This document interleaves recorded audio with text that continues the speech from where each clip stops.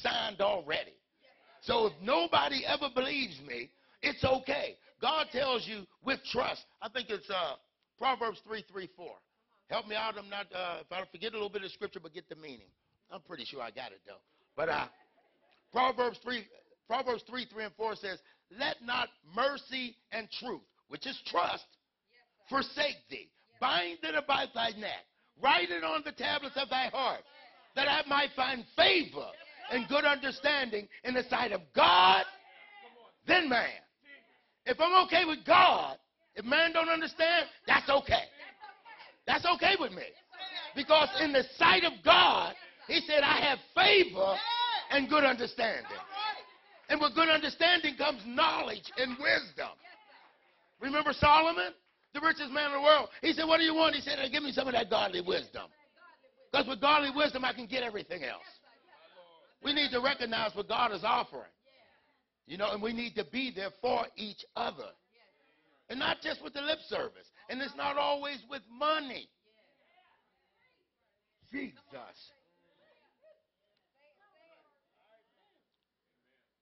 Prayer changes the physical reality, and the invisible or spiritual world creates the physical world.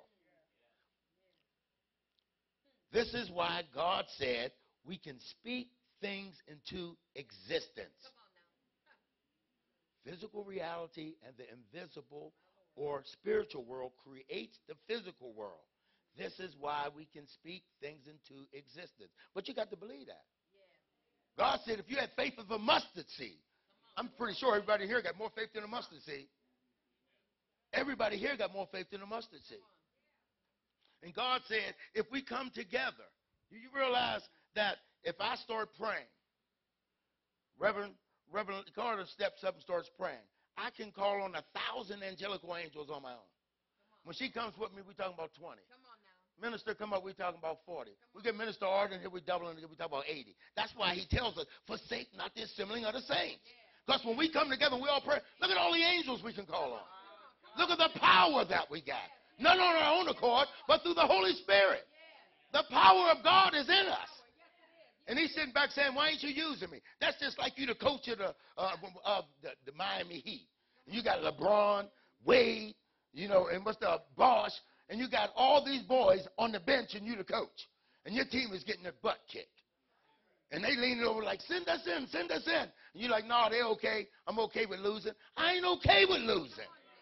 If I'm on the bench and my family's under attack, I'm like, angels, get up. Minister Art, 583-3287. Minister Art, what's up? We need to pray. Brother James, we need to pray. We need to come together because this thing is powerful. But I know if we come together with God, all things are possible. I want a winning team. My question is, you got Jesus in this corner, heavyweight fight. Then you got the devil over here, the destroyer of life. Jesus say, you can check my record. I'm 100 zillion trillion and oh. And the devil done lost many fights, and his main fight that he lost was with Jesus. So my point is, who you cheering for in the fight? If you're cheering for Jesus, stop acting like the devil. Jesus. Come on, Jesus. Get him, Jesus. You like get him, Jesus, and kicking your brother. Get over there. Come on now. Come on now. God is real. God is real. Remember, Hebrews 11:4-7 states, by faith, Abel offered to God a more excellent sacrifice than Cain, through which he obtained witness that he was righteous. God testified of his gift, and through it, he being dead still speaks. Verse 5, by faith, Enoch was taken away so that he did not see death, and was not found because God had taken him. Praise God. Before he was taken, he had this testimony that he pleased God. Hebrews 11:6, but without faith it is impossible to please God. So all these brothers that pleased God had faith. It's impossible to please him, for he who comes to God must believe that he is, and that he is a rewarder of those who diligently seek him. Verse 7 states, by faith Noah, being divinely warned of things not yet seen, moved with godly fear and prepared an ark for the saving of his household, by which he condemned the world and became heirs of the righteous, which is according to faith. Christians, try to wrap your mind around this. Try to imagine the confidence in God's faith that goes the distance that Noah had to have to remain obedient and obey God and build a boat when there was no water at that time. Praise God. Around. God gave Noah specific instructions for building the ark. Because of Noah's confidence in God's faith, Noah and his family would survive the coming flood. And if you know the story, we're here because of Noah. God destroyed everything but Noah. And I'm so thankful that when Noah landed the ark, it landed on Mount Ararat.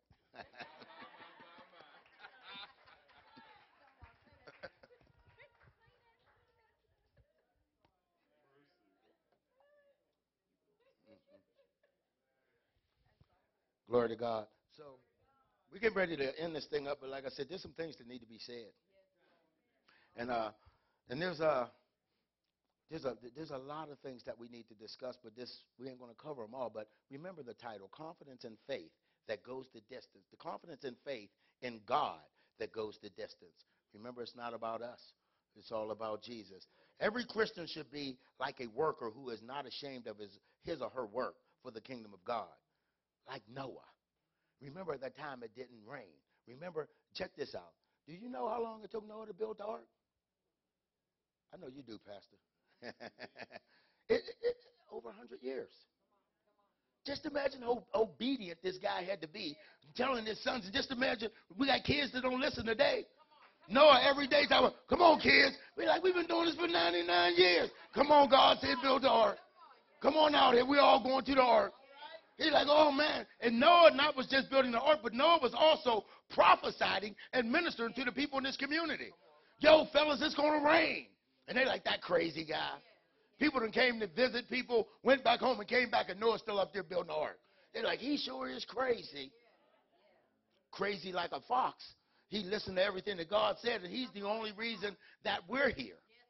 Praise God. And he saved his family. That's what I said. If you are listening, and God tells you what to do. And I don't need nobody to come up to me and say, hey, God told me to tell you this. No, that's okay. Thank you. I appreciate that. But God bless you. God talks to me too. So I don't need you to tell me what God told you. You can pray for me, and then God will take it and throw it my way if it's for me.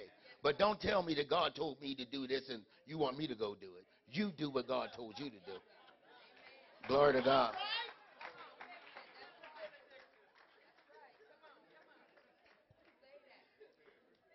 The Bible. The Bible is the Word of God. It's inspired by God. The Bible is the absolute authority over our lives. You have to believe that. It is the Word of God.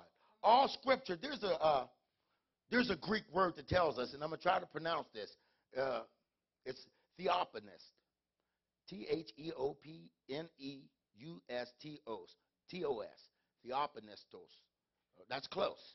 All Scripture, but this is a Greek word. What the Greek word means is literally meaning God breathed. The Bible is telling us God has breathed every word, every scripture, everything that's in the Bible has been breathed on by God, inspired by God. They have many authors, 66 books, but it's all inspired by God. If you don't believe that, why are you calling yourself a Christian? God said Christians should believe this.